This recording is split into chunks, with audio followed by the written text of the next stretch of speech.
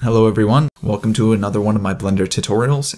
In this video I'll be showing you how to make a similar effect to what you see here using halos. It goes by various different names: light rays, sun rays, God rays. It's basically a simulation of light passing through kind of a dusty environment. It's extremely simple, so let's get started.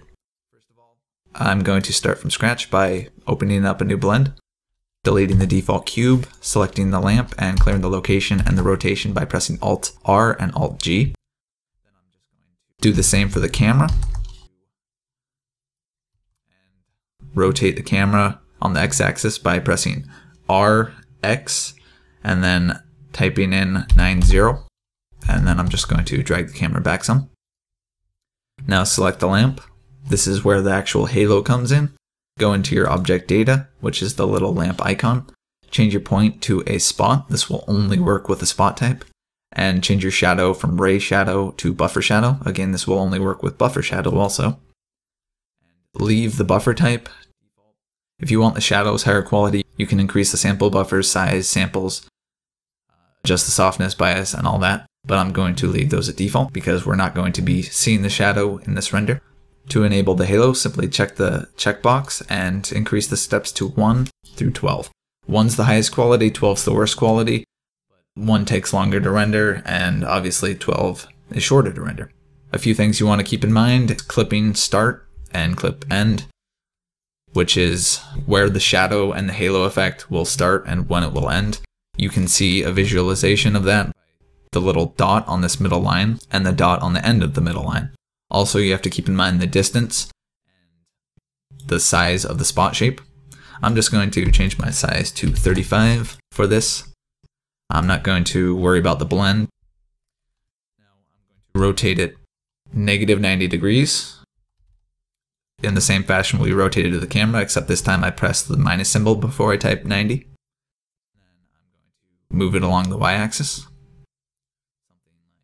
That looks alright.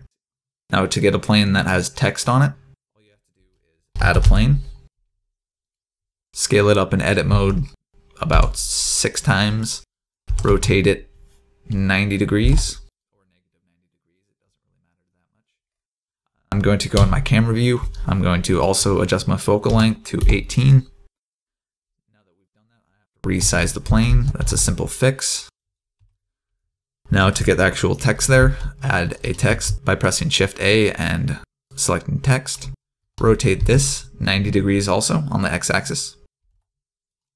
And go into your text options, extrude the text, as long as it goes through both sides of the plane. Center it. You can also adjust the font options, but I'm going to leave it at default. Now edit the text to say what you like, because you can't change this after you've done this. You can also make a duplicate of the text and the plane, so you can do this again if you want the text to be different. I'm going to type in light, like was shown in the example. Once you've got your text finished, press Alt-C while selecting the text, and select Mesh from Curve. Select your plane, go into your Modifiers tab, add a modifier, Boolean, change the operation to difference, and the object, select text. Press Apply, select the text, and just delete it. This is an optional step. As you can see, it's created some vertices. I'm just going to delete these.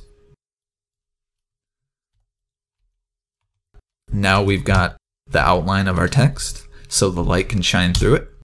If we go into our camera view and render this out, actually before we render it, just so the effect is more visible, I'm going to go into my render options and in shading, uncheck color management, and then let's see what this looks like. As you can see, we've got a nice effect. It's not perfect, but with some tweaking you can add a lot to an image. Thanks for watching everyone. I hope you enjoyed this video and I hope you learned something. If you did, please leave a rating. It helps my channel out a lot. I'll see you next time. Peace out.